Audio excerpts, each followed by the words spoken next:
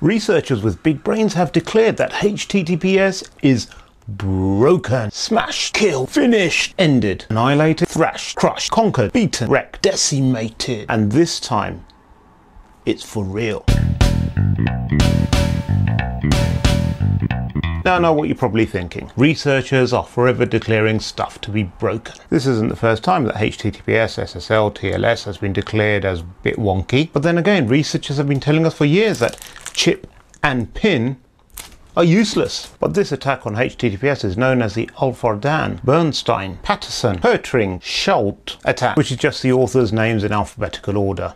How original. The attack works because of the RC4 algorithm, and it has some weaknesses in it, and when it's used it can be broken due to reasons.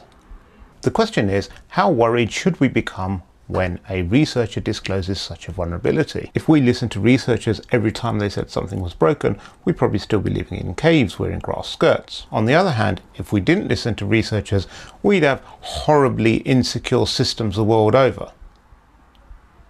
What it boils down to is attackers also operate a business. They too are looking to maximize their return on investment. Why would they spend time and effort on a theoretical vulnerability when they could get access to the same amount of information or money through simpler methods? Which is why chip and pin, despite being theoretically broken, is still issued by all major UK banks. Why people still smoke, why people still speed, and why people won't really pay much attention to whether or not HTTPS is broken or not. At the end of the day, it comes down to good risk decision making, both in terms of the attackers and on side of the defenders. After all, why use a cannon to go mosquito hunting?